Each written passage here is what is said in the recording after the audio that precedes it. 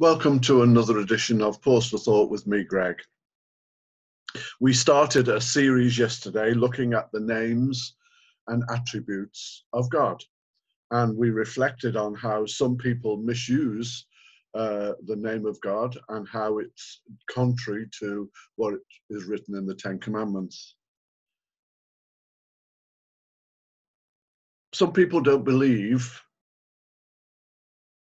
that saying such things has any consequence. But in Hebrews 12, verse 29, it says, our God is a consuming fire. And yesterday we looked at the term, hallowed be your name. Hallowed is a thing that is made holy, set apart, to be exalted or worthy of absolute devotion. Elsewhere in Scripture it says that no one can see God and live. Yet Moses met God face to face, and it said that he was trembling with fear because of the majesty and power and holiness of God. And when he came down from the mountain, because he'd been in the presence of God, his face glowed and the people couldn't look on it, so he had to put a veil over his face. And because we know that God is all-seeing, all-knowing, in all things and everywhere, God is not mocked, as was shown in the story in Acts chapter 5, just after the Holy Spirit had come on the believers as they prayed and were meeting together. The believers decided to share their possessions to look after each other. And Ananias and Sapphira sold some land and came one by one to the feet of the apostles to offer the proceeds. Fair enough.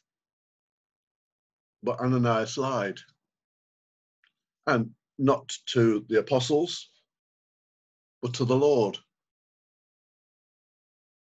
Now, he could have given as much or as little of that money as he wanted, but he decided to lie.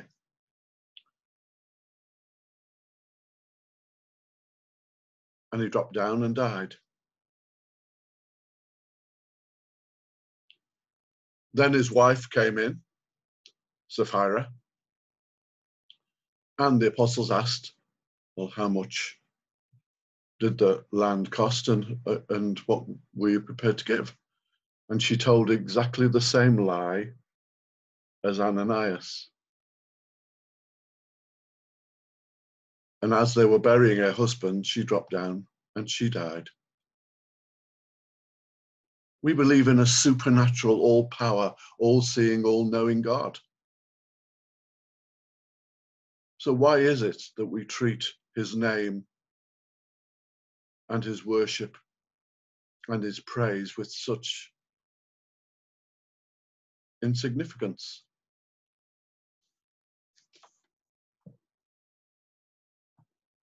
When Moses was receiving the Ten Commandments, it says that the Lord was thunder and lightning and fire on the top of Mount Sinai.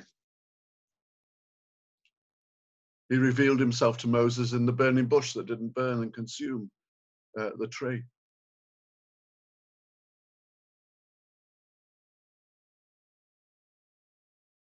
So we must gain a new understanding and perspective of the God that we worship and believe in.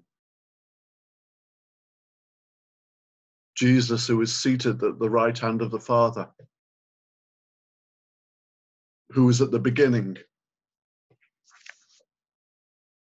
In the beginning was the Word. Jesus is the Word. And the Word was with God, and the Word was God, and there was not anything made that wasn't made without God. God said, and it was created. And then the Spirit of the living God, the Ruach HaKodesh, moved upon the face of the waters. Father, Son, and Holy Spirit, all present, all working together as one to create. Which brings me on to the names of God. We've looked at El Shaddai, the Lord God Almighty, the all-sufficient one. We looked at the Tetragrammaton, Yahweh, Jehovah. And now, today we're going to look at a few others. Another one is Elohim. Elohim is, he is your creator. Genesis 1:1. In the beginning, God, Elohim, created the heavens and the earth.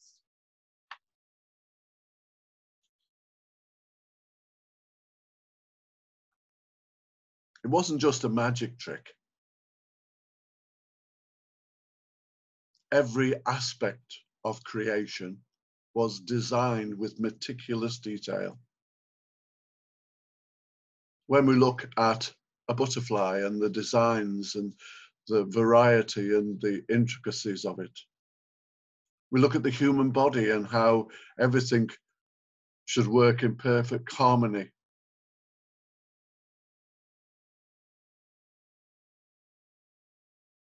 When we look at all the animals and the birds and the trees and the mountains and the rivers and the beauty of creation, when we realize that every single human being is different, the intricacy of DNA,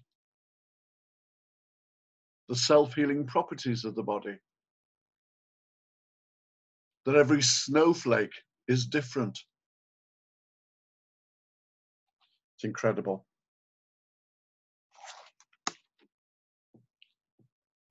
And we see this reflected in Genesis 1:27. So God created human beings in his own image. In the image of God, he created them, male and female, he created them.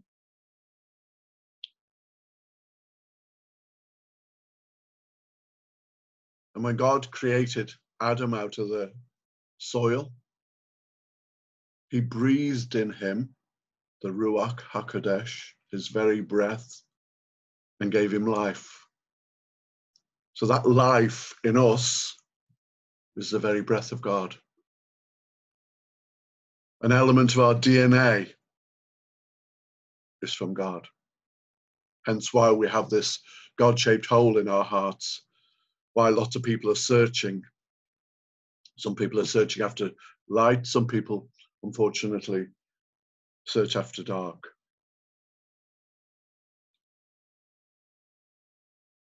And if God created us in his image with potential, do we feel worthless, unlovable? But if God took such time and detail to create us and loved us so much that he sent Jesus, why do we feel worthless and unlovable? Psalm 139 verse 14 says, I will give thanks to you, for I am fearfully and wonderfully made.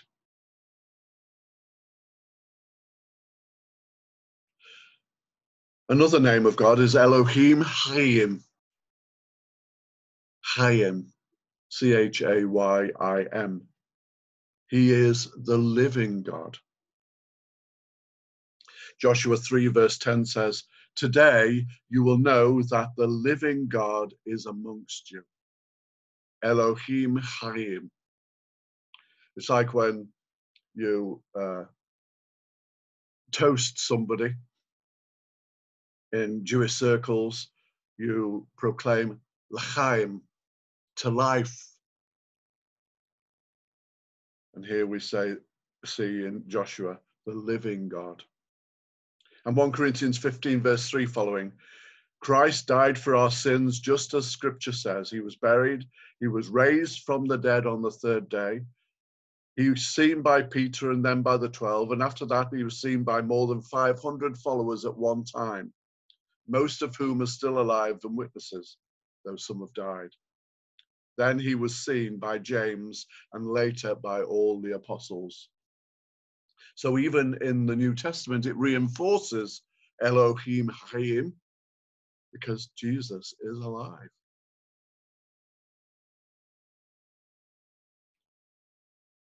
When you look around the world, the difference between our faith and others is that all the other founders or leaders or prophets or whatever they call them are dead. But Jesus is alive. And the evidence is the transformed lives of his followers. You know, it's nearly 2,000 years ago since Jesus died and rose again. There are other faiths who say that they are preeminent, and they're about 15 or 1600 years old and came about from another route. Another name of God, which we have heard before, and just a quick recap, is Abba, or He is your Father,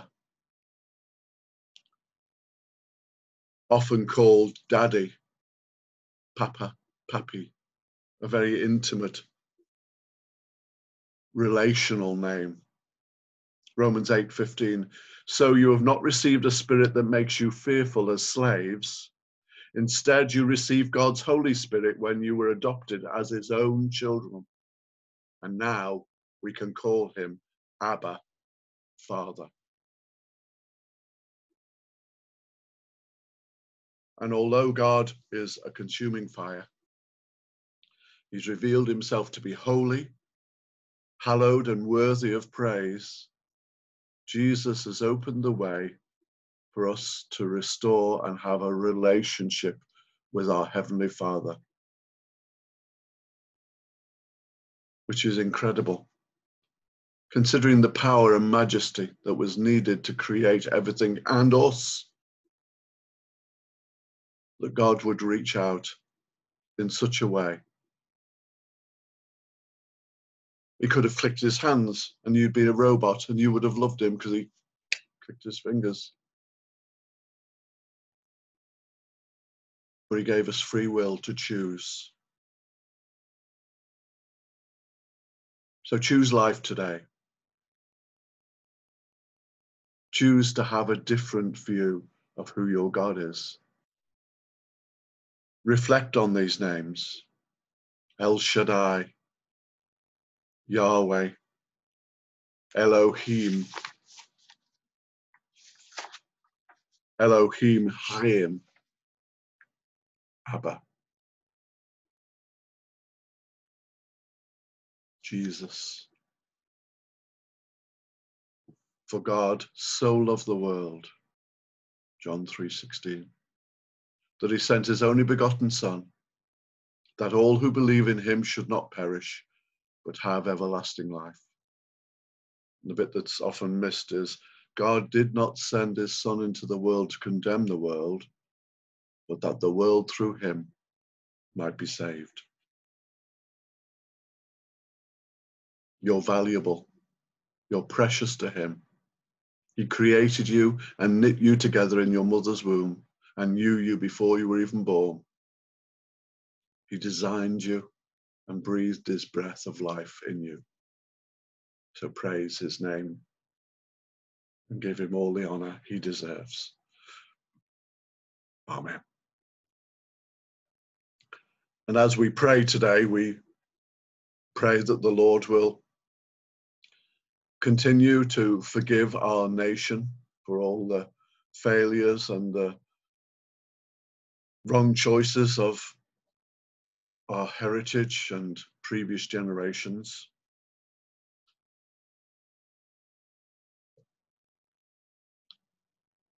We pray you forgive us particularly for our racism, anti-Semitism, and the way in which we've treated Israel over the years and reneged on promises, slavery, greed. And we pray, Lord, for our Queen and the royal family, for the Prime Minister and the government, that they will make right choices and govern us as you desire. and that they will be given wisdom to rule aright. We praise you for those who we've been praying for who are sick. We praise you, Lord, for Jim Barrett in Scotland. We praise you for Dave, Lord, and we're believing for restoration for his kidneys, and Alan, restoration for his knees and legs. We're praising you and believing for Rick, for Richard, for John in Mansfield and Worksop. And I pray for Mick, who's a friend of mine with his wife, Mary. Mick starting with a bit of dementia. And I pray, Lord, your healing touch, that you'll cut off the dementia and the anger and the fear, and that you'll provide healing and peace and strength and blessing for them both. Pray for Mary, Lord, as she perseveres to serve and encourage and bless him. But pray, Lord, for your presence in that situation. Thank you for our friends over the road, Terry and Enid, and pray that you really help them to support one another and love one another, and that you will bless all of them together in Jesus' name. We pray for ourselves, that you'll keep us repentant, that we will forgive quickly and say we're sorry quickly, and that you'll anoint us afresh with your blessed Holy Spirit, that the earth may be filled with the knowledge of the glory of God as the waters cover the sea. And the blessing of God Almighty, the Father, the Son, and the Holy Spirit be with each one of you, all whom you love, cherish, and pray for, this day and forevermore. Amen. And there are so many names and attributes of God. We will continue with a few more tomorrow. So until next time, it's a big God bless you from me, Greg. Bye.